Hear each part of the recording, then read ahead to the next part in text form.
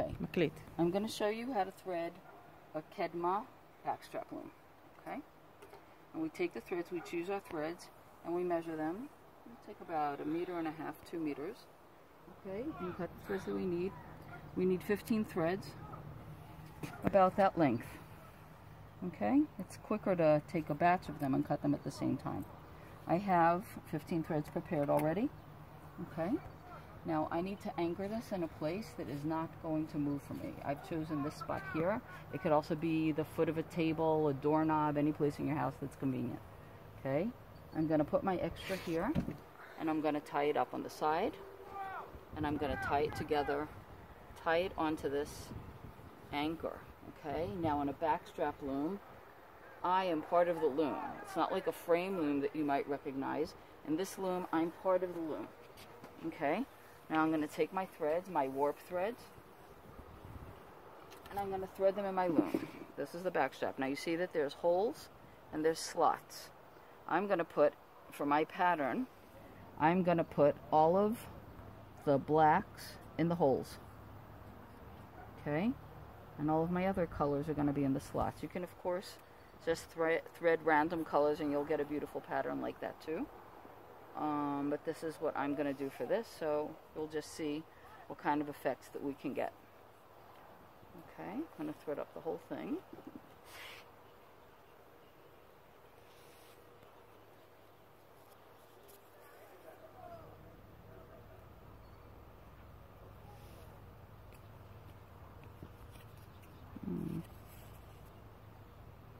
This goes pretty fast, so we can keep it running all the way through.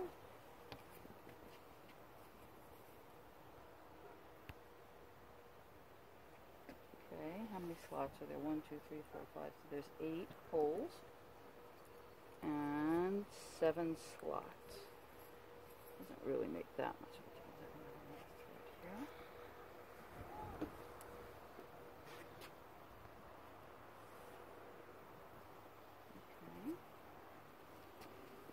difference. Okay. Now in the slots, I'm going to flip the colors back and forth. I'm going to do one purple and one green.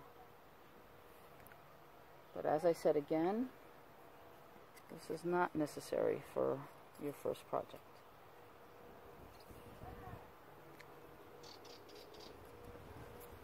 You can also use a very thick wool.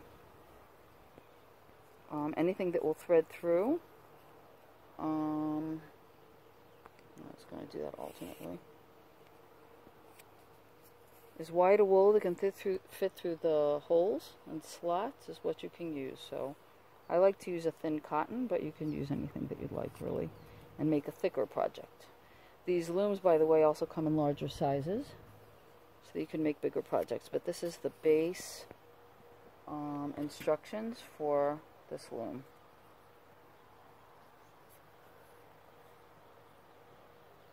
Okay, we're just going to double up one green here.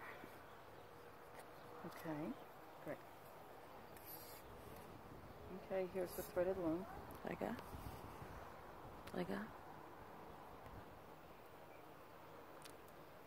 And down, okay? This is how the loom goes. It goes up one row and down one row. Now I'm going to take this and I need tension. This is called a backstrap loom. Okay? So I've tied a belt around my waist. Okay? Now I'm going to make the tension. I'm tying the warp threads onto my belt, and I'm going to tie that. And now I've made tension on the warp threads. Okay, now look how this loom works. I'm going to take a piece of thread to use for my weft string. Now, we said when we lift the loom, all the holes, all the strings that are threaded through the slots lift up. Okay, now when I lower the loom downwards, all the threads that were in the slots lift up. Okay, so this is one row, and this is the second row.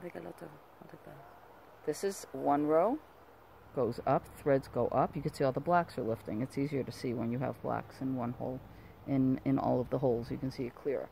When I lower it, all the colored threads are rising. Okay, so I'm going to lift my first row, putting my hand in. Okay, again. I'm going to lift, put my hand in, beat down. I'm going to take the weft thread in my hand and place it in the first row. It does not need a knot. Now my next row, I'm making the slots go out, the colored threads. So I'm putting my hand in here, I'm beating down. I like to use my pinky thread as a beater, okay? It's a nice straight line. Then I take the thread in my hand, and then I pass it through. And I make the edge nice and even like that.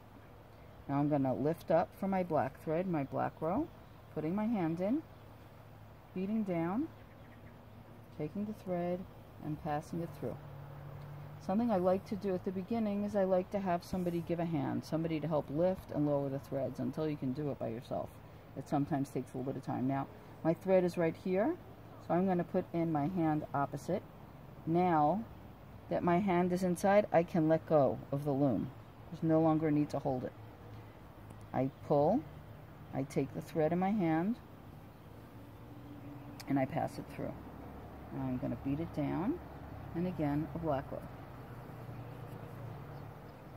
And there you go. Now I put on extra threads at the end. You saw that I made it nice and long because I wanted to make a belt out of this. Okay, I'm beating down. So I can always have my spare threads, and when I reach the top, I can release more. One more thing I wanted to show you